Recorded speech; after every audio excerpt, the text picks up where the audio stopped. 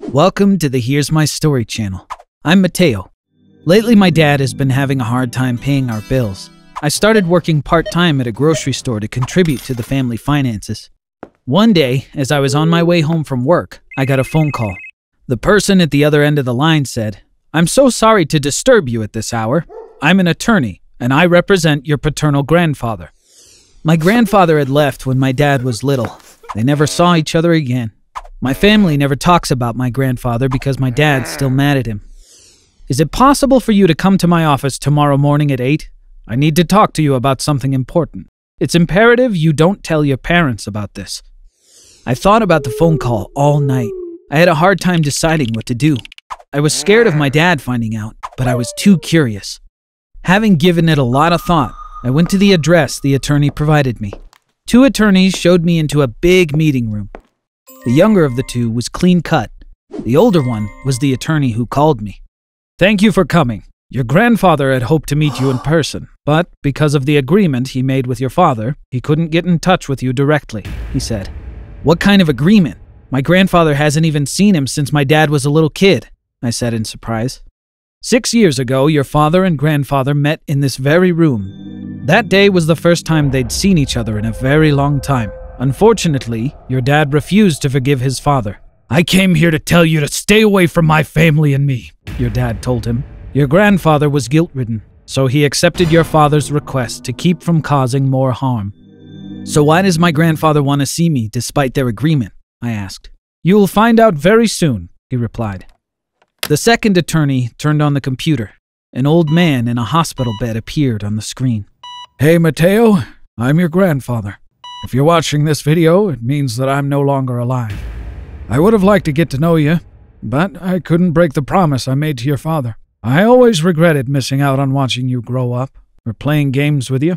So, I've prepared a little game you can play after my passing." Meanwhile, the attorney's assistant put a large briefcase on the table. "There's $1 million in that briefcase. If you can spend that money in 24 hours, then my entire fortune, which amounts to $100 million, will be yours. Refuse or spend a penny less, and my attorneys will donate the money to charity. It's your choice." The assistant opened the briefcase. Sure enough, it was full of money. "Here are the rules, Mateo. You can't buy a house, a car, or a business. You must get a receipt for every purchase you make. You can't gift or donate it to anyone. You can only spend it on yourself. Plus, you can't use your phone or go online for 24 hours. Finally, keep this little game of ours a secret. Of course, it's not going to be easy deciding how to spend $1 million in such a short time. But if you succeed, you will have learned to be smart about your spending by the time you receive your entire inheritance. That's the whole point of the game. Goodbye, my dear grandson." The attorney got up. "Your grandfather left it to us to determine when your 24 hours start. It's 8:30 a.m. now. The game begins in 30 minutes at exactly 9 a.m. "What? How am I supposed to spend the money today? Why?" "Because you're not supposed to prepare. It all needs to be spontaneous," the older attorney replied. Sorry, I forgot again. Justin will accompany you. He will deal with all the payments and collect all the receipts for you." In half an hour, I was out with Justin. As we walked, I thought carefully about how I could spend the money. I saw a car rental company right in front of me at that moment. Of course, I wasn't allowed to buy a car, but I could rent whatever I wanted. I ran into their office. "Do you have a private car service?" I asked the lady at the desk. "What's the most expensive car you have? Do you have a Ferrari?" "We don't have a Ferrari," she said in surprise, "but we do have a Rolls-Royce." "How much?" $7,000 per day, she answered. Justin took out the $7,000 from the briefcase and said, "Here's your money. May we have a receipt, please?" My first purchase. Only $993,000 left to go. We immediately hopped in the Rolls-Royce. "Your destination, sir?" the driver asked. A light bulb went off in my head. "Take us to the most expensive hotel in the city. Please." We got out and headed straight to the hotel reception desk. "We'll take the most expensive room you have." The receptionist didn't take me seriously. "Our royal suite is very, very expensive, young man. May I suggest a more affordable room option? Though, I doubt you could even afford a deposit." What was with this guy's attitude? "We want the royal suite. Just tell me what the rate is," I demanded. With a condescending look on his face, the man replied, $125,000 per night, plus deposit and room service fees. Justin took out the money and put it on the desk. Your cooperation is appreciated. I'll take the receipt, please. The guy was shocked. We will prepare your room immediately, sir. It was almost 11 a.m. I was so nervous that I started sweating. I had $868,000 left to spend. As we entered the royal suite, I was amazed. So this is the high life. This isn't a hotel room, it's a small palace, I shouted. What else cost this much? I had to stop myself from reaching for my phone. Instead, I turned to Justin. I wish I could just search online. These are your grandfather's rules, Justin responded. I'm not allowed to give you any hints either. I've got it, I said, snapping my fingers. Let's go for a fancy meal. Our driver took us to the most expensive restaurant in the city. I ordered one of everything on the menu, hoping to spend as much as possible. Each appetizer and main dish looked really cool, but I can't say I liked the taste of any of them. That was until the desserts arrived. The centerpiece was a colossal sundae covered in more than 10 grams of edible gold. It alone cost $44,000, one of the top 10 most expensive desserts in the world. The clock was ticking, and I had $798,000 I needed to spend in the next 20 hours. The worst part was, I had absolutely no idea where to go from there. Of course, there were many places where I could spend the money. I could go to a spa, get a massage, or even rent a yacht or a plane, but the paperwork alone would take hours. I had to think of a place to spend all of the remaining money at once. As we continued cruising the city in our rental car, I saw a sign that said, New York Lottery. Just then, I had a fantastic idea. I could just buy scratch-off cards with all the money. I asked the driver, can you pull over to the right side? We need to get off here. I turned and smiled confidently at Justin. Get the rest of the money. We're spending it all. Justin looked around. Really? Where can we do that? He asked. You'll see, I replied. When we approached the lottery entrance, Justin knew what I was about to do. Very interesting. However, you'll need to spend all of your winnings within the time limit as well. You realize that, right? He asked. I know. I'll win some money from the scratch-off cards, but I'll just buy more scratch-off cards with my winnings. I have to run out of money at some point, I replied. Who's the owner of this place? I inquired. 5 people were working there. An older gentleman stepped up from behind the counter. Right here. I want to buy $798,000 worth of scratch-off cards, I said. They all burst out in coarse laughter. Son, find some other business to play around with. We're too busy to entertain you. The boss cackled gruffly. Justin put the briefcase on the desk, opened it, and showed them the money. Their jaws dropped in stunned silence. But I have a request, I said, leaning over the counter. We need to scratch off all the cards I buy, right here, right now. I'll pay each of you $10,000 to close for the day and help me. Deal? The boss showed me the boxes filled with scratch-off tickets. $10,000 each? Whatever you say. But it'll take us quite a bit of time to scratch off all of them. Everyone except Justin got to work scratching the tickets. No one said a word. Only the gentle scratching sounds filled the room. Occasionally, someone would break the silence with, I got $500, or got $5,000 here. Before I knew it, midnight came.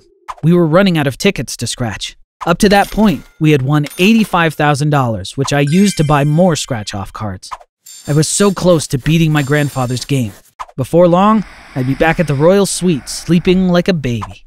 I'd show up at the attorney's office at 9 a.m. sharp, and just like that, I'd inherit my grandfather's $100 million fortune. Suddenly, I heard the lotto boss scream as I was deep in thought. No way! This is the biggest prize anybody's ever won in my store! $1 million! You won $1 million, son!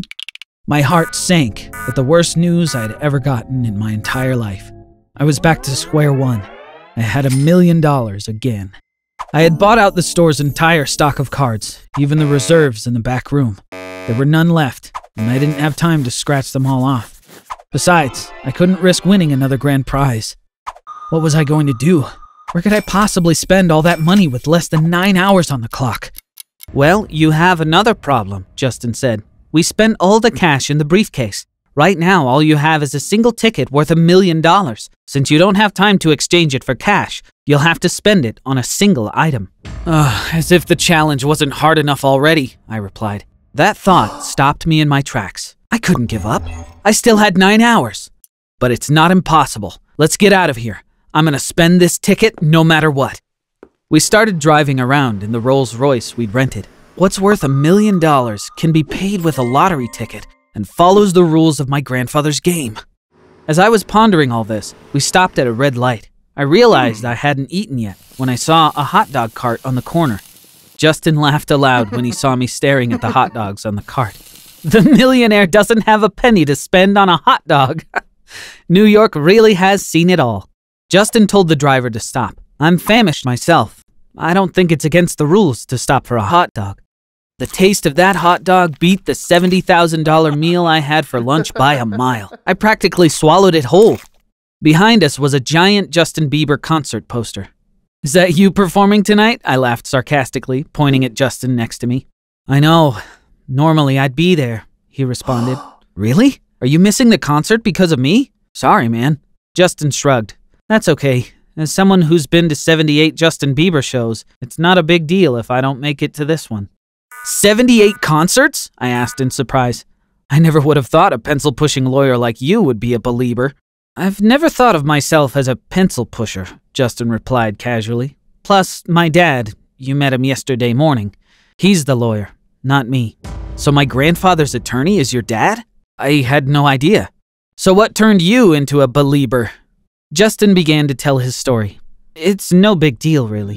You know how Justin Bieber was discovered through YouTube? I wanted to be a singer too. Justin was my role model in high school. I even modeled my style after his, so I thought I was guaranteed to succeed. When my dad found out I had started a YouTube channel, he was furious. These videos are the fastest way to destroy your future, son, he yelled. You're going to stop this nonsense at once and study law like a real contributing member of society. That night, my dreams of becoming a star were crushed. He made me delete my channel. When I turned 18, I changed my name from Arthur to Justin out of spite. I never gave my dad the satisfaction of seeing me go to law school either. I'm sorry that happened. How come you still work with your father even after all that? I asked. Justin replied, I have no choice right now. I'm taking music courses, but my dad doesn't know. When I graduate, I'll become a singer. Look, my dad isn't all bad though. He cares and everything. It's just, I want to live my life in my own way. It's my biggest dream to do backup vocals for him, he said, turning to the billboard behind us. Right then, a light bulb went off in my head. Well, let's go then, I shouted in excitement. Justin had a confused look on his face. Where? To realize your dream, I said as I got out of the car. I was crushed when we made it to the venue where the Bieber concert was supposed to be. There was no one around except 2 guys sweeping the floors. The show was over. When did the concert end? I asked them. An hour ago, one replied. Has Justin Bieber left? I asked. He opened his arms wide and shrugged. Come on, I said, turning to Justin. We gotta find a way backstage. Bieber might still be around. We rushed out the door and to the other side of the building. In a matter of minutes, we arrived at a small door that read VIP entrance. There must have been at least 100 believers at the door screaming, Justin! Justin! Told you, I said with a reassuring glance. Justin, the attorney's son, was so excited. I know what you're thinking, but Mateo, it's a long shot, he said. Where there's a will, there's a way, I said confidently. At the entrance, security guards had formed a human chain. The fans were pushing to get in every few minutes. The bouncers checking for VIP passes from each one. We'll never get by those big guys, I said to Justin. I think I know another way in. We ran back to the venue entrance. The cleaning guys were just finishing up. We need to see Justin Bieber, I said, showing them my $1 million prize lottery ticket. At first, they seemed annoyed, angry even, but their eyes grew wider when they saw the jackpot on the ticket. Lend us your uniforms and I'll give each of you $100,000 each tomorrow morning, I assured them. The men looked at each other. What do we gotta lose? One of them said. How about our jobs? The other replied. It won't matter if we got 100 grand apiece, the first one pleaded. Reluctantly, the second worker agreed. We switched our clothes with the cleaning crew, allowing us to freely walk around the building. We headed backstage without delay. My heart was pounding as we got to the VIP room. Bieber himself was walking toward the exit with his guards and his manager. I was about to faint. At the last second, I called out, Justin! Justin! The guards made a move to prevent me from coming closer. Bieber called off the guards. Do you guys want to take a photo? he said politely. "You guys gotta be exhausted as me after an incredible show like that. Always happy to show my thanks to the crew that made it happen." I couldn't believe what was happening. Justin Bieber was actually thanking us because he thought we worked there. "We're here for something else. Justin, you're my last chance," I said. Justin Bieber squinted, surprised by my words. His manager interrupted. "Justin, you've had enough action tonight. Let's go." Justin Bieber never broke eye contact with me. "Hold up, I'm curious. What do you mean, I'm your last chance?" he asked. Of course, I couldn't tell him about my grandfather's little game, but I knew how I would spend the $1 million prize. "We'd like to pay you for a private concert tonight." Justin Bieber laughed. Wait. What? I mustered up the courage to say, "Just 3 songs. How much would that cost?" I asked. "More than you could afford," Bieber's manager scoffed. "He's exhausted right now. We got a long road ahead of us." "How much?" I asked. By now, Justin Bieber was watching us intently. Only 6 feet away from his idol, my friend Justin was tongue-tied. $1 million, the manager said condescendingly. "You can go tomorrow and get $1 million in exchange for this," I said, showing him the scratch-off ticket. The man took a good look, scratching his chin. He turned to Justin Bieber and said, "The kid's not lying." Bieber said, "Guys, this is getting wild. You can keep your scratch-off ticket. I'm out." My heart dropped as Justin Bieber turned and began to walk away. This couldn't be it, could it? After everything we'd gone through, after every stroke of luck, I simply couldn't accept defeat. That's when I heard my friend Justin's voice behind me. He was singing the most incredible melody, turning every head in the room toward his voice, including Bieber's. Justin finished, his voice shaking with emotion. "Singing back up on stage with you has always been my dream," he said. Bieber was so moved. "Tell the band to get ready," he said to his manager. "I'm sure they'll be okay with going back on stage if you tell them they'll make an extra $1 million tonight." Justin and I hugged each other in excitement, hardly able to believe that we'd actually pulled it off. Justin Bieber sang 3 songs for me that night. My friend Justin did the backup vocals. The best part was that Justin Bieber loved his performance so much that he offered my new friend a job. By 2:46 a.m. that morning, the game was complete. I had finally earned the right to inherit my grandfather's $100 million fortune. When the morning came, it was time to return to the attorney's office. When we arrived, my dad was waiting for me in the meeting room, along with my grandfather's attorney. He had tears in his eyes as he opened his arms wide to give me a hug. "Your grandfather left me a video telling me everything. You deserve that money," he said. "But did you forgive him too?" I asked. He replied, "Your grandfather talked at length about how he regretted everything he'd done. When he was alive, I thought he was faking it to save face. But if he's still saying the same things even after his passing, I guess he meant it all along." To this day, we live in my grandfather's mansion. Apparently, he'd had the entire house renovated just for us, as if he was sure we would be moving in. After Justin's graduation from music school, the 2 of us went into the music business together, going on to produce records for several platinum artists. I'm super proud of everything we've accomplished, and I know my grandfather would be too.